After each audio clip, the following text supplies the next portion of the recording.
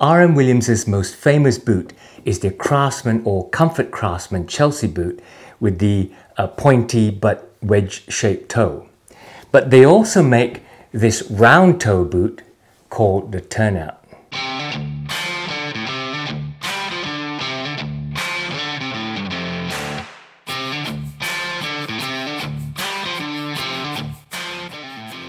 G'day, welcome to Bootlosophy. My name is Tech. I acknowledge the traditional custodians of the lands I work on, the Wajik people. This is R.M. Williams' Turnout boot, Turnout. Of course, R.M. is famous for Chelsea boots, their most well-known being the leather-soled Craftsman or the rubber-soled Comfort Craftsman, which has a sleeker toe profile that ends with a chisel-shaped toe. You can see my review of one of them up there. I'll also leave you affiliate links to their website in the description area below, and you can see on their website that they actually make several different Chelsea boots, including the Macquarie, the Tambo, the Gardner, and the Goodwood. They also make this Turnout boot, which is built on a slightly wider last and a rounded toe. Like all Chelsea boots, they have no laces, but are held on by the shape of the boot and these elastic goring panels at their sides. The Turnout is 5.5 inches high at the shaft, from the top of the heel to the collar. This Comfort Turnout is on a rubber outsole with a low block heel. As with all R.M. Williams' Chelsea boots, they have the double cloth pull tabs at the top, embroidered with R.M.'s logo, made in Australia, and the original factory address, which is now a museum. If you don't already know, the laceless Chelsea boot was invented by Queen Victoria's bootmaker when she wanted an easy-on, easy-off boot for walking and riding, instead of the heavily laced and hooked riding boots of her day. They became famous, especially when worn by pop groups in the London of the swinging 60s. There are two stories as to why they became known as Chelsea boots. In the past, there have been advertisements for elastic-sided boots rather than Chelsea boots. Chelsea is a salubrious suburb in southwest London, and one story goes that when Queen Victoria wore her J. Hall Sparks patented elastic-side boots, the people living in Chelsea, who were rich, often titled or fashionable writers and artists, called the Chelsea set, they copied her. And so they became Chelsea set boots. The other story is that the Beatles had their boots made by a theatrical costumer who added winkle picotoes and Cuban heels, and they were then picked up by other pop groups who frequented World's End, the western end of the King's Road in Chelsea, and they became known then as Chelsea boots. I am old enough to know people who were in their 20s in the 1960s, and they do remember calling their Beatle boots Chelsea boots for the first time. I'm not old enough to know anyone alive from the 1890s, so I can't confirm that people called them Chelsea set boots in those days. Now, this particular pair by R.M. Williams is in 4-grain yearling leather, which is leather from a 1-year-old calf, presumably culled for the meat industry as veal. It's from either an Australian or a New Zealand tannery. The reddish tan colour is called Warwick by R.M. I'm not quite sure why. My research doesn't show any colour called Warwick in leather, fabric or even nature. The way R.M. Williams uses a lot of South Australian names in their products, it is possible this is a proprietary colour named after a quite prominent South Australian family called Warwick, who founded Holywilliana Sheep Station, that at its height was as big as 178 square miles. That is a lot of sheep.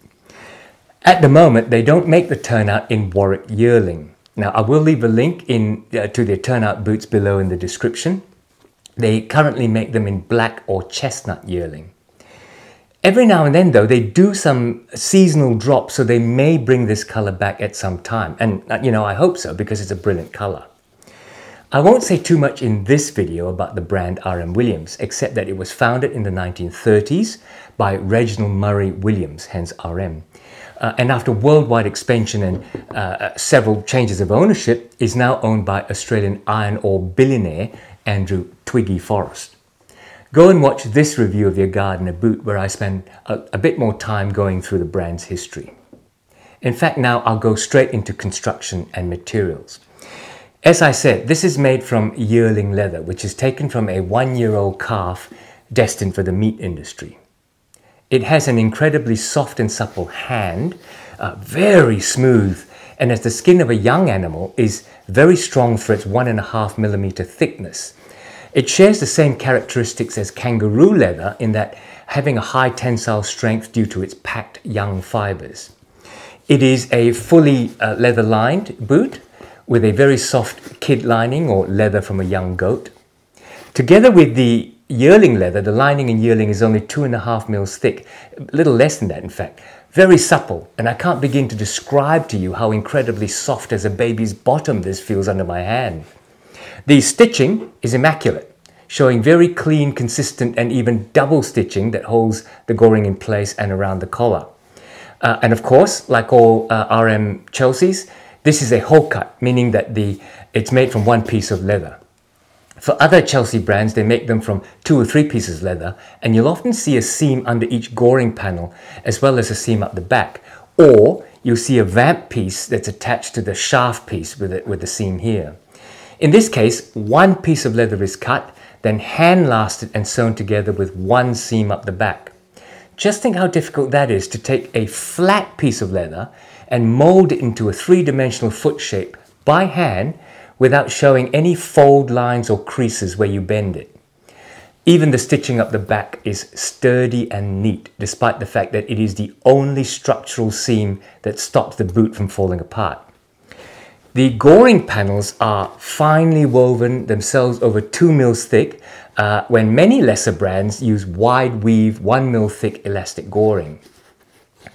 Inside the boot, as this is a Comfort Turnout, they use the same construction material as their Comfort Craftsman. On the inside, looking downwards, and I'm pretty sure in this light you can't see it, they do have a thick foam insole that's about 10 mils thick with an extra padded leather liner at the heel for even more shock absorption. Under that is the veg tan insole, to which they attach the turned-in uppers and the Goodyear welt. Yes, this is Goodyear welted, and it's a 270-degree welt. And let's break that down. They take a thin strip of leather called the welt. It's long enough to go around the front 3/4 of the boot, hence 270 degrees. The welt is stitched on the inside into the leather insole and the turned-in uppers to attach the uppers to the sole construction. Then the outside edge of the welt is stitched through to the rubber outsole. There isn't actually a midsole in this per se, because inside the leather insole, cork and the comfort insole make up the inner sole construction, which means less weight and more flexibility. At the back, since the welt doesn't do the connecting there between the sole and the uppers, the sole and the heels are glued and then nailed into the leather insole with clinch nails. That's why the heel comfort pad does double duty and protects your heel from feeling the clinch nails. The reason for the Goodyear welt construction is to attain a level of good water resistance, since the 2 stitches means that there are no stitch holes going all the way through from outside the boot to inside. And it also means that it is recraftable when you need a resole, either by sending it back to the R.M. Williams factory or by any good cobbler with a Goodyear welt stitching machine.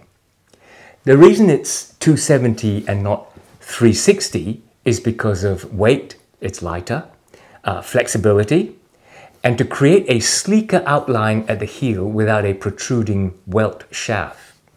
The outsole is a proprietary R.M. Williams Longhorn brand rubber outsole. It has a flat low profile, so allows for this to be worn in more dressy occasions, but it's also very grippy in sand and mud as well as on slippery urban surfaces. On RM's boot care page, they advise that this yearling leather falls under their pigmented finished leathers, and cleaning involves the use of RM Williams's cleaning and care products. Fair enough, but all you need to know is to first wipe the boots with a damp cloth to remove any surface mud, dirt, dust or salt. Then apply a leather cleaner, especially into the more significant marks, and then remove any excess cleaner with a damp cloth. Now, to be fair, I found that RM's kind of spray-on cleaner is probably best for this stage of care. You can use a regular saddle soap, but I would test it on a corner of the collar first maybe to see how it reacts. Some soaps are a little more waxy. Then to condition, you should be able to use any good quality neutral leather conditioner like a Saphir product, or I use Venetian shoe cream. You can then polish with a light coat of wax polish, matching the color of the leather, and your chances of doing so are probably reverting to R.M. Williams' waxes. Sizing R.M. Williams is staying true to size, but in the UK or Australian sizing format. The Aussie or UK size numbers are one number down from the US, just like Viberg. So a US 9 is a UK 8, and the same as a Canadian 8. Widths are narrow, regular and wide. The size letters for regular is G instead of the American D. Generally, you take your Brannock size and you do not take a half size down. Now, I'm a bit weird in RMs. I'm a UK 7.5 in average width measured on the Brannock. In US terms, that's an 8.5 D. So to stay true to size, I really should take this 7.5 G boots. Unfortunately, the lasts are quite slim at the ball of my feet, which, to be fair, are on the verge of going from D to E in American. So my best fit is in the 8G. Now your experience might be different, and if your feet are more regular in the proportions, I'd stay true to size. Because the other thing is that in a Chelsea, your fit should be snug in the heel, snug over the instep, and snug at the ball. It is the shape of the boot that helps to keep the boot on your feet, since there are no laces. In Chelsea's, there should be some heel slip at the beginning, and while this will diminish as the boot breaks in, it will never really go away. The length of your foot is not the important part. It's actually much more important to ensure that the length from the heel to the ball is correct to where you and the boot are built to flex together. A little extra length at the toes, which is my case in this, is not a problem. As for comfort, well, it's in the name. The shock absorption is phenomenal, and with the more rounded toe, I have a lot of comfort in that my toes are not squished together. Break-in was easy. Everything about the boot, the comfort of the leather, the suppleness, the support of the last, the comfort insole and rubber outsole provides well-supported all-day wear. The Comfort Turnout today is 649 Australian dollars. In the high street Australian market, that's a luxury goods price. You can get many brands, mostly not made in Australia if you care, that sell for around $200, and that is a high price for the average punter. However, most are simply not made well enough, or are cemented sole boots, or are factory made and machine lasted and computer controlled. There is no RM comparison in Australia, but surely you'd compare these with Spanish dress Chelseas like Camina that are available online for over 700 Aussie bucks.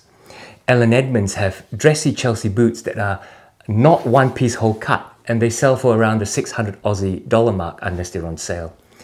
Let's go to England. Joseph Cheney's Chelsea boots sell for over 800 Aussie when you translate the dollars. Crockett & Jones Chelseas, they start at $900. So in some of my reviews, I accuse R.M. Williams of being at the top of the price range and maybe really pushing it. Well, they are. But their product is in the top range, and you can't say that common sense compares these to Blundstones. I was wrong in those earlier reviews. While I can't always afford them, like I can't afford a Giorgio Armani suit no matter how much I like them, when you take a cool hard look at the actual competition, they do compare well.